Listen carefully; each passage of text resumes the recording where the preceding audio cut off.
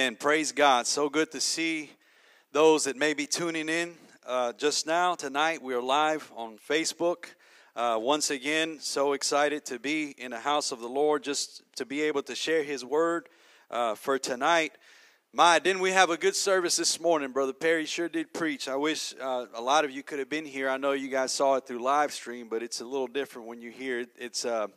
I know we're all ready to see everyone, but tonight I don't plan on keeping you too long. I just want to give what the Lord wants me to say. So I'm going to ask you to pray for me wherever you may find yourself, that I may be able to share this word that God has given me. Sometimes it's not so much about what to say, but how to say what He's given you, what the word is that He's trying to give you. I want to just be able to preach it like I've gotten it.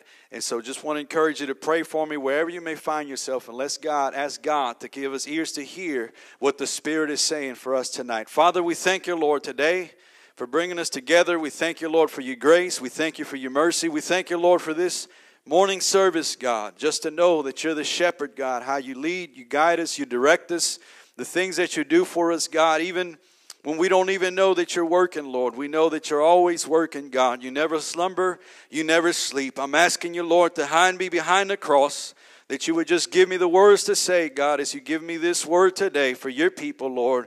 Help us, Lord, to come out challenged, Lord, and different as a result of hearing what you have to say. For it's in Jesus' name that we ask these things and pray. Amen and amen. Amen. Praise the Lord. Just once again, just want to thank everyone that's here for tuning in to hear the word of the Lord. What I want to share today is not very long, and it's out of the book of Luke, and we're going to be reading that here in a minute. But before we get into that, I'm going to want you to turn, if you have your Bibles with you, to Jeremiah chapter 9, verse 23 and 24. That's going to be something, just a little side scripture that I want to share. But in this life, there are things still worth fighting for. Amen. There's still things that are worth fighting for. To know Christ is one of them. To know Jesus, to be filled with the Spirit, that's something worth fighting for today with all of our heart, soul, and mind. To know Christ, to know who He is. And in these last days, it matters who we belong to. In these days that we're living in, it matters whether we belong to Christ or not. We have been called with a purpose. We have been called to be a peculiar people, like the Word of God says. And as we see the day approaching, the coming of the Lord approaching, we will be sticking out even more and more. Not in a weird way, but the hope, the joy, the love that is in us, the Christ, hope of glory, that should be more and more evident. As we know that the light is going to shine brighter in a darker room. The darker the room is going to be, the darker the atmosphere, the darker the place, the brighter the light is going to seem. Why? Because it drives away that darkness. So it's a necessity for us to go through trials. It's a necessity for us to go through all these things, different tests, whether they come in different forms and different ways, because in the midst of them, Christ wants to make Himself manifest. In the midst of them, Christ wants to make Himself known, for us to better know Him, and for us to show others what He wants to do through their lives as well. Amen. There is a place where God wants to take us, where our faith graduates from just belief into action. But again, I just want to read out of Jeremiah just real quick before we get into our main part of the scripture.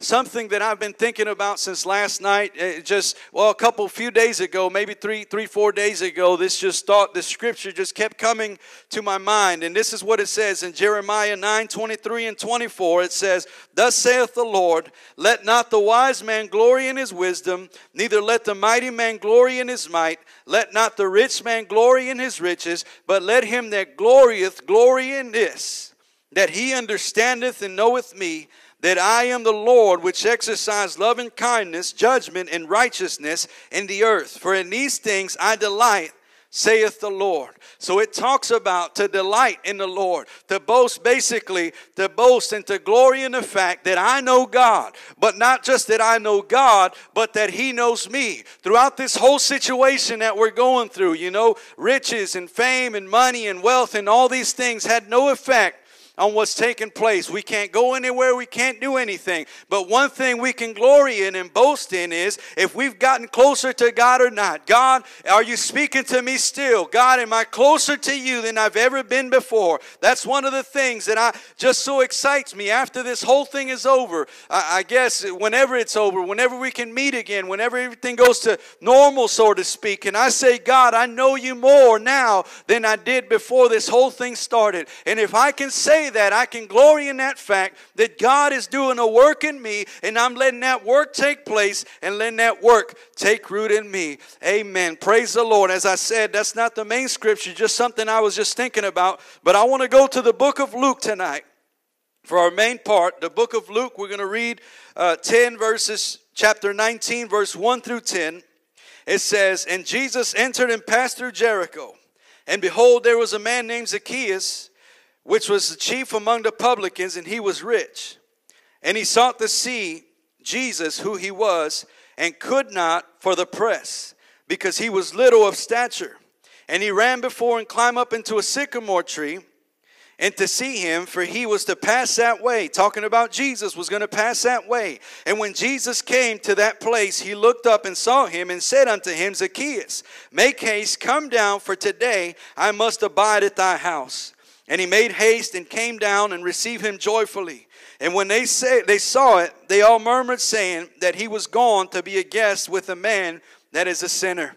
And Zacchaeus stood and said unto the Lord, Behold, Lord, the half of my goods I give to the poor, and if I have taken anything from any man by false accusation, I restore him fourfold. And Jesus said unto him, This day is salvation come to this house, for so much as he also is the son of Abraham. For the Son of Man is come to seek and to save that which was lost." Amen. Praise the Lord. In our story just now, what we just read about Zacchaeus, we're presented with him, a man named Zacchaeus, who is known to be little in stature. That means he had a situation. He had a problem, but not just any situation, not just any dilemma or any problem, but this problem, this situation was out of his control. He could not control the circumstances that were taking place. He heard that Jesus was coming that way. He heard about Jesus, how he was going to pass that road, and he thought, I want to see this man. I want to see Jesus. But in doing that, he came across the problem that the Bible says was the press and his stature. He was little in stature was one, and the press was the other, blocking the way where he could not see. But again, these circumstances, these problems, these dilemmas, whatever you want to label it today, were things that were out of his control. He didn't foresee these things. It was out of his control. There was nothing he can do to control this situation in this place. But he had a desire to see Christ. He had a desire to see Jesus. He was determined that he was going to figure a way to see Jesus. Just like that woman who with the issue of blood for 12 years, she had a desire. She wanted to touch the hem of his garment. Had spent all she had, the Bible says. Went to every doctor, everything she could. When everything ran out, all the riches, everything ran out, she determined, she said, I need to touch even the hem of his garment. And he pressed through. Reminds me of the story of those men who cried out, Son of David, the blind man. As they heard Jesus was coming through, they were determined to get his attention. Something was taking place. Why so anxious to see him, Zacchaeus? Why are you so anxious to hear about this? Why not just hear about him? Why not just what you hear about him? What's the need? Why do you need to see him? Thousands saw him talking about Jesus. Thousands of people had seen Jesus. Thousands of people heard about it. Thousands of people formed their opinion on what others had to say about Jesus. Some didn't hold back in what they had to say about Jesus. You have some people like that, friends or family members, that don't care. They don't hold back their tongue. They're going to tell you how it is. They're going to be blunt about it. They're going to be ugly about it. Whatever their opinion is, whether good or bad, they're just going to say it. Well, they had so many opinions out there about Jesus. The scribes had an opinion. The Pharisees had an opinion. The rabbis had opinions. The poor man had opinion. The rich man had opinion. The Pharisees, all these people had opinions. The young, the old, everybody had an opinion of who Jesus was. He was called a devil by some. He was called a lunatic by some. He was called a fanatic. He was called a blasphemer. Some called him the Son of God. Some called him the Son of David. Some said he was a prophet prophet. Some said he was an imposter. Some said he was a healer. And the list went on and on and on what people had to say about this man named Jesus. Zacchaeus knew he couldn't trust their opinion. Zacchaeus knew he couldn't just go off a hearsay, but he needed to see Jesus for himself.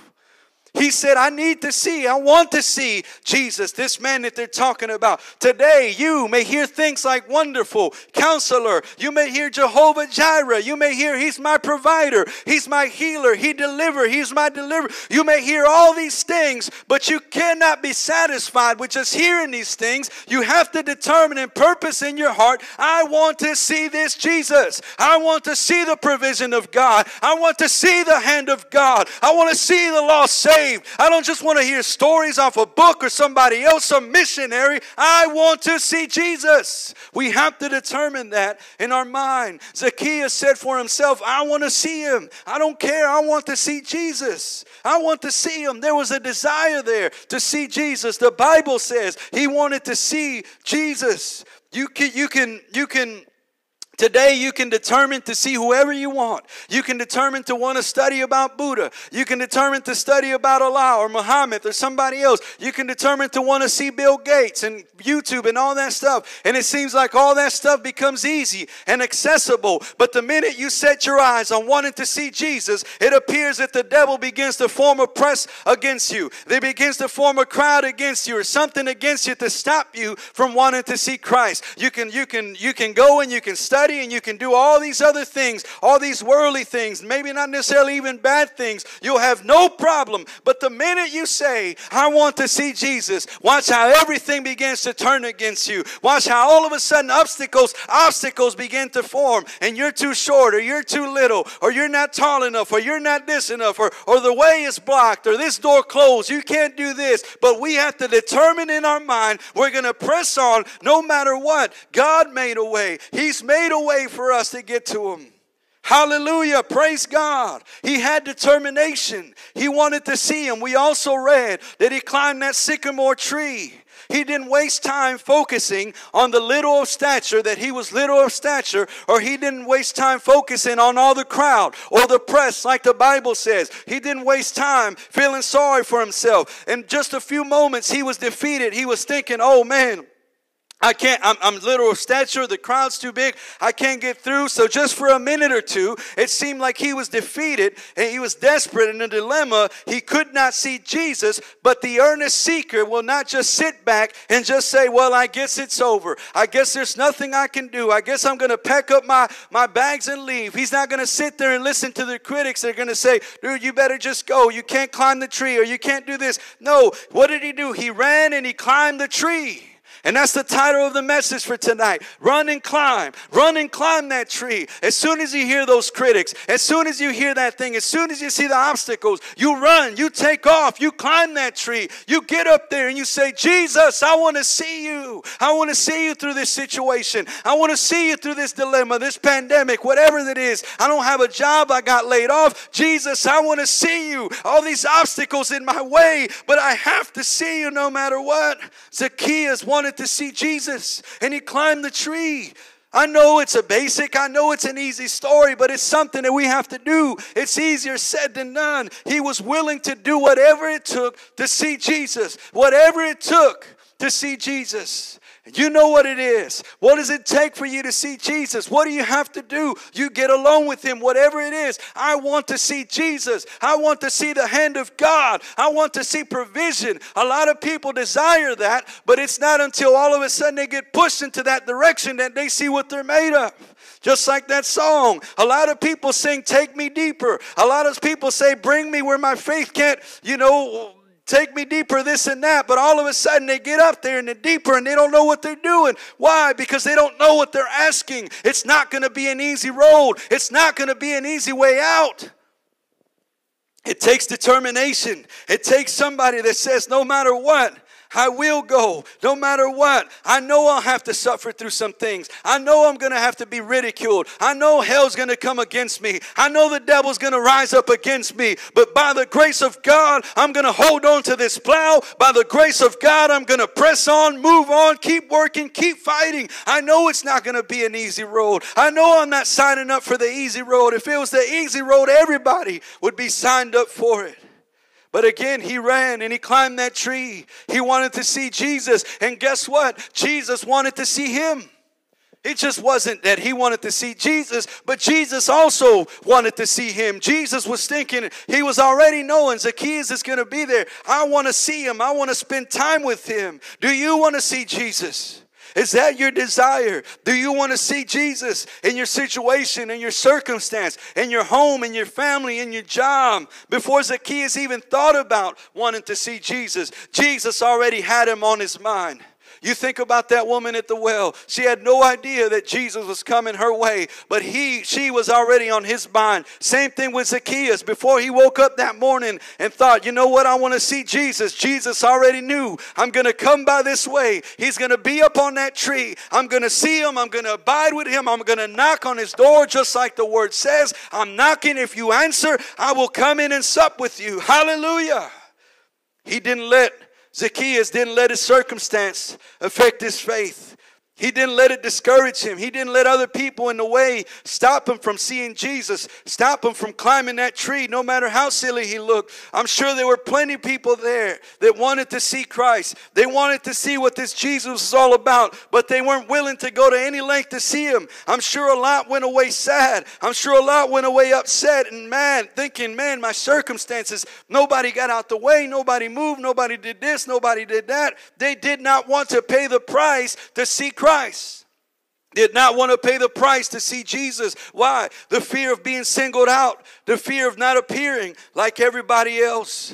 The fear of what's going to happen. Maybe the Pharisees were standing there in one corner with their nice robes and their nice fine jewelry, and the Sadducees and everybody standing in one corner, not to impress, murmuring about Jesus. Maybe they had a couple of people there, a few people they wanted to see, but because of the fear of the religious, because of the fear of what they were going to do or say, these people are fanatic, these people are this, they didn't do what they could. I don't care what the religious have to say. I don't care what people have to say. I want to know Jesus myself. I want to know God. I want to know God. If there's a way to know him, I want to find out how it is, and I want to know him. You have to be determined. You have to be determined right now in this pandemic, if you want to call it a pandemic, whatever this is that we're in. I want to ask you a question. What really matters right now? What really matters? What really matters to you that are watching, to you that are hearing this? What really matters? Whether all this is fake news or not, we know that there are very real cases out there of people that are dying and being sick. We know that. We also know there's a lot of propaganda, and then there's a lot of false things that are across. But I'm not here to debate that tonight. I'm here to ask what really matters. What can people really boast in? What can we really brag about? What can we really talk about? Because everything is shut down. Some things are opening here and there, but it's still not like it used to be. Our planes can't take us anywhere. Our money can't take us anywhere. Our money can't buy us out of a ventilator. What can be boasted in? Riches? Possessions? So we may have possessions. So we may have all these things. But nobody can come and enjoy. Nobody can come and see all these things. It can't buy joy. It can't buy hope. It can't buy peace. The Bible says about Zacchaeus that he was chief and he was rich. But it also says that he could not. So his riches didn't matter. It didn't that he was chief didn't matter, because the Bible says he could not see Jesus. All this stuff did not matter. It wasn't his money that attracted Jesus. It wasn't his possession. It wasn't his prestige. It was his humility. It was his humility that attracted Jesus. He was rich with materials, but he was poor in spirit. And Jesus said, blessed is the poor in spirit, because theirs is the kingdom of heaven. Evidence by him talking about Zacchaeus giving away back all the material things, repay him back up to fourfold if he had taken everything. That's letting me know that Zacchaeus is thinking about another kingdom. That lets me know that Zacchaeus is no longer worried about the materials. Zacchaeus is no longer worried about the possessions. But he's poor in spirit. He knows that he's trading in the field. He's traded for the greater treasure that's in there. And he knows. But with all this being said, many have found God like never before through this hard time that we've been going through. This hard time that you may be going through, are going through. They found God like never before. But it wasn't because they owned money or possessions or things. It wasn't because of that. It was because they had an open heart. Why? Because they desired to see Jesus. Why? Because their desire was, I want to see Jesus throughout all this. Oh, Jesus, I need you. I need you desperately, God. None of these things satisfy. None of these things mean a thing, God. I know the reason for living. The reason why I was created was to worship you. He went to see Jesus. And something even greater happened. Talking about Zacchaeus. Jesus saw him. He went to see Jesus. That's great. It's one thing to see him.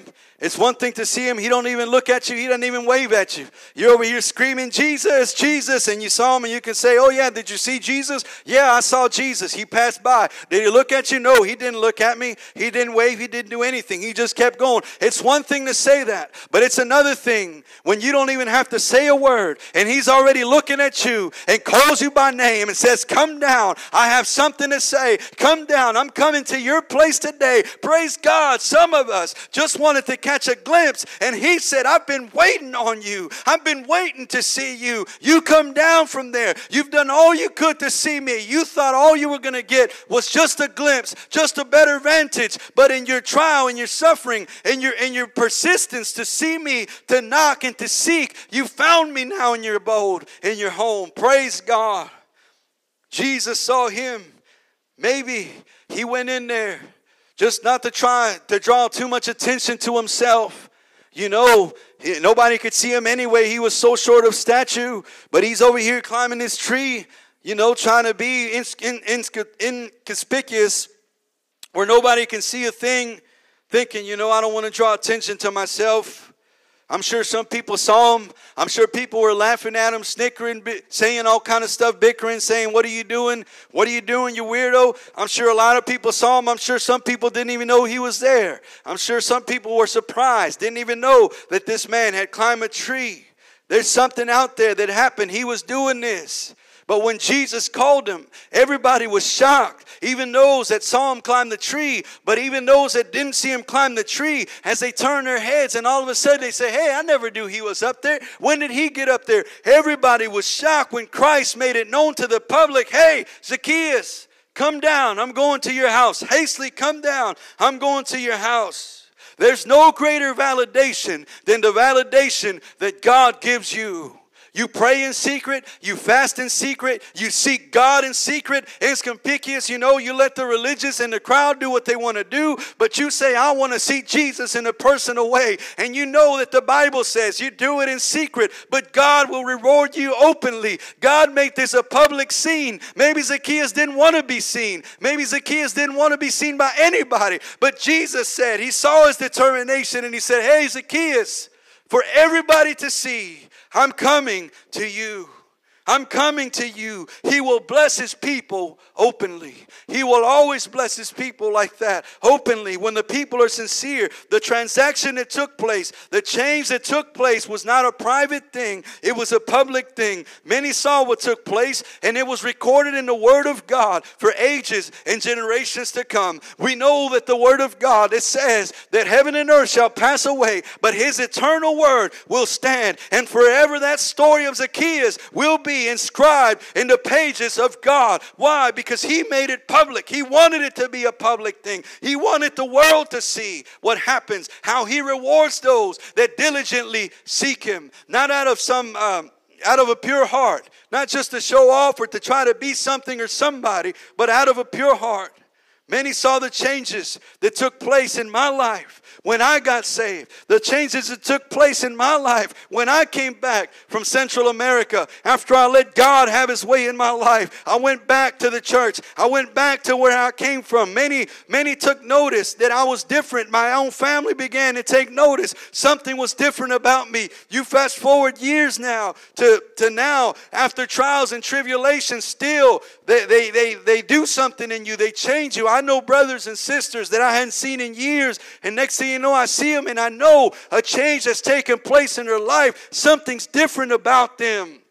Why? Because God is making that change evident and open. The change that was taking place in secret, God all of a sudden is making it open. You praise like you never praised. You worship like you never worshiped. You're preaching like you've never preached before. Your testimony with authority like never before. Why? A change has taken place openly and everyone can see it. Everybody can see what God has done in your life. Hallelujah. Praise the Lord. He called Zacchaeus from darkness to light. He called him from darkness to light. He might have went out there a cheater, a liar, and a stealer. He might have went out there doing all those things. But when God was done with him, he was a changed man. He was a different man. And it was evidenced by his actions. It was evidenced by what everybody saw, that he wasn't the same Zacchaeus. Called him from darkness to light. The Word of God says that God is light, and in Him is no darkness at all. God is light, and in Him, talking about God, is no darkness at all. That means that light is clear, light is pure, light is transparent, light is honesty, light is openness. Light doesn't hide anything. Light doesn't present half the truth. Light presents the whole truth. Light will not deceive. Light will not cover up. Light is open. And that's what Christ is. And in Him is no darkness at all. He is light. And the cross comes to remove, the cross of Christ comes to remove everything that belongs to that kingdom of darkness. You can look at that tree. You can look at that sycamore tree that Zacchaeus climbed, and you can compare it spiritually to that cross. Taking up your cross, going up to that cross, despised of men, going to that cross that some people have shame to go around and mess with the cross. But you can look at going to that cross. The cross finds out how much worldliness is in our hearts, and it brings it to light. It will find out how much selfishness there is about us. It will demand a setting aside and the crucifying of all that is self, self-pity, self-interest, self-consideration, just like Zacchaeus did. Zacchaeus had to give it all up. And he did willfully. Once that light shone in his life, he knew I was all about self, self-pity, self-interest. I was all about me, all about me. It's always about me, what I'm going through, what I'm struggling, you got to hear what I got to say. When all of a sudden the light of Christ came, he forgot about all that. And he says, I'm giving it all away. Zacchaeus was in an uncomfortable place. He was in a place where some people are afraid of heights, terrified of heights. They can't stand heights. I don't know if he was such a man, but if he was, that even adds more to his determination to see Christ. But he was short in stature, didn't have long legs. I've seen that sycamore tree. You can go and you can Google that tree, what it looked like, what they say is Zacchaeus' tree. It looks pretty tall. Not sure how he figured out a way to get up there, but he got up there. But you think about it. He's up there. He's uncomfortable. He's holding on. Maybe the bark was rough, rubbing up against his legs, his knees, whatever. He's holding on. I don't know how high he was, but he was high enough to see over the crowd. And he's hanging on and he's wondering. Maybe minutes and seconds are taking an eternity to pass by. And he's wondering, will I be able to hold on to this until Jesus comes? And he's wondering, where is he at? Maybe by now he would have showed up. Maybe he would have been here by now, but he's not here. Should I just get down? Should I just forget it? Should I just turn away? Is he still coming?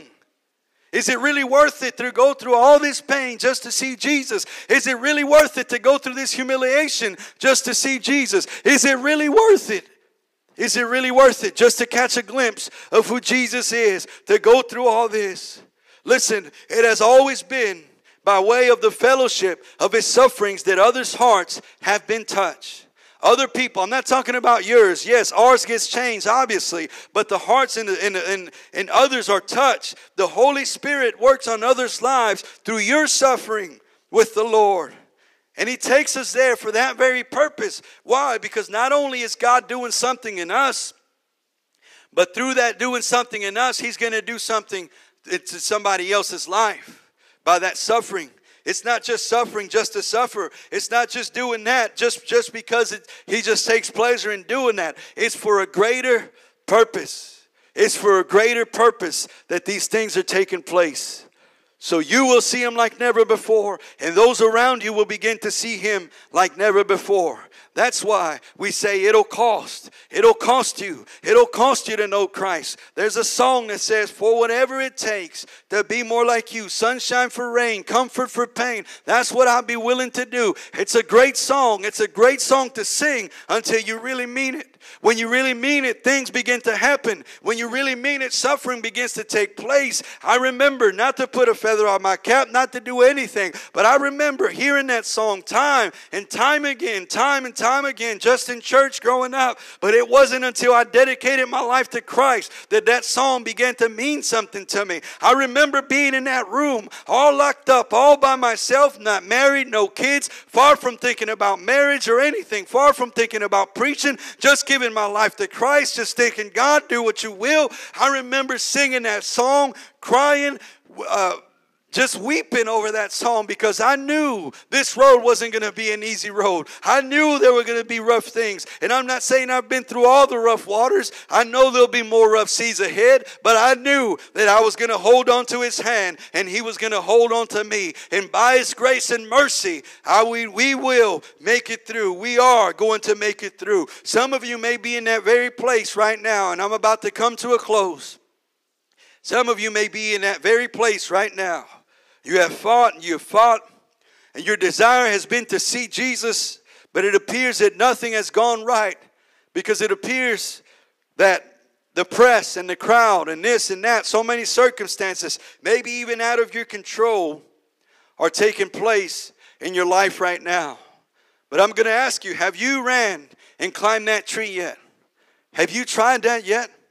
Have you not worried about who's watching, who's not watching, what they're going to say, and just say, I don't care, I'm going to run and I'm going to climb that tree because I want to see Jesus? Have you really got desperate enough that you want to know God at all costs? Have you really got desperate enough to say, God, okay, you've brought me to this place. Now, what are you trying to show me? What are you trying to tell me?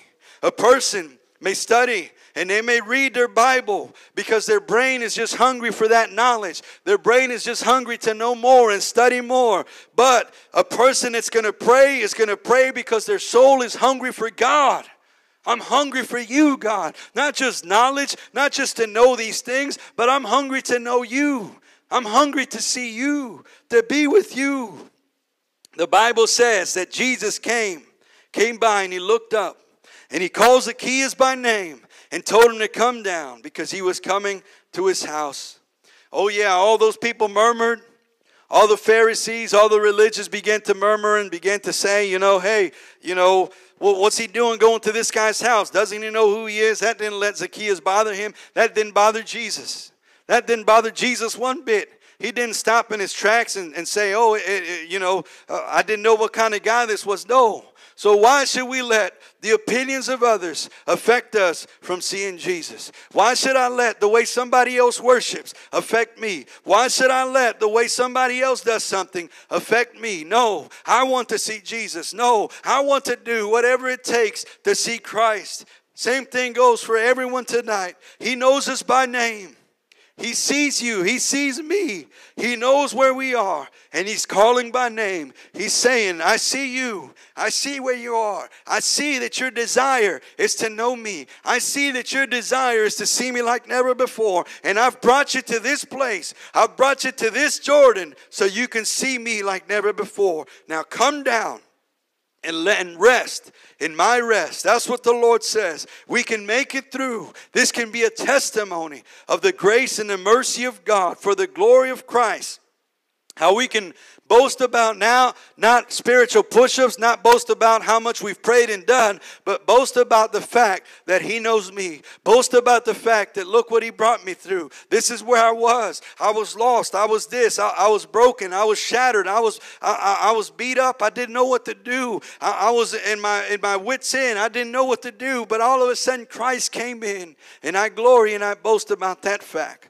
Praise the Lord. I hope this word has been encouragement to you to know that you can run and climb that tree. Who can boast today? Who can brag today? Only those that can say, Jesus knows where I'm at. And I'm not talking about some shameful brag, I don't pray like you pray and this and that. I'm talking about the fact that He knows where I'm at today. The King of Kings and Lord of Lords. He sees my situation. He's heard my cry, and He's coming my way. He's coming your way today. Amen. I'm going to close this in a word of prayer, and I hope that this word takes root in your heart to know that you can run and climb that tree if you haven't already, and let God have His way in your life. Father, we thank you, Lord, today.